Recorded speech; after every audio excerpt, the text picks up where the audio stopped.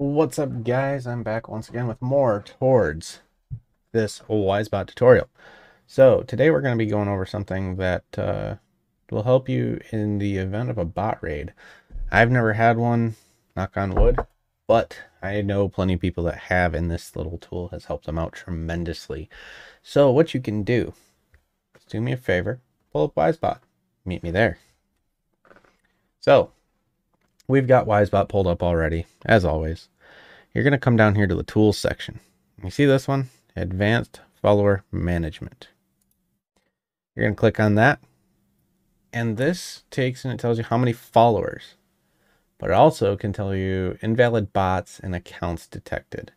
So this would be the ones that, the people are bot spammers. There's quite a few. I can't think of any names off the top of my head right now, but there are quite a few accounts that have been known that they do bot raids and they just get people thousands and thousands of follows at once.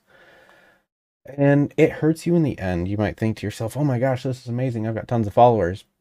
They're all fake accounts. They're not going to be active, so they're just blank numbers. But a nice little thing that Wizebot has integrated in, and this one is part of the paid version. It is beta. You have to have Premiere to use it. You can hit the start checking button and you wait for it.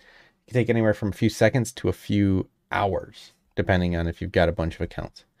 But as you see, comes up 0 invalid bot accounts. So if you actually had some followers that were bots or invalid accounts, it would show right here the amount, and then it would actually clear them as well.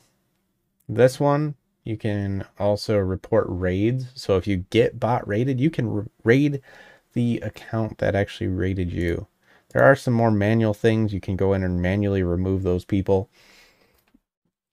You can also go to your Twitch channel itself and remove them that way.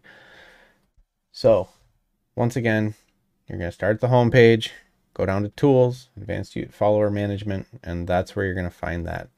It's very helpful if you ever get bot rated, so I highly recommend remembering where that one's at, and we'll see you guys next time.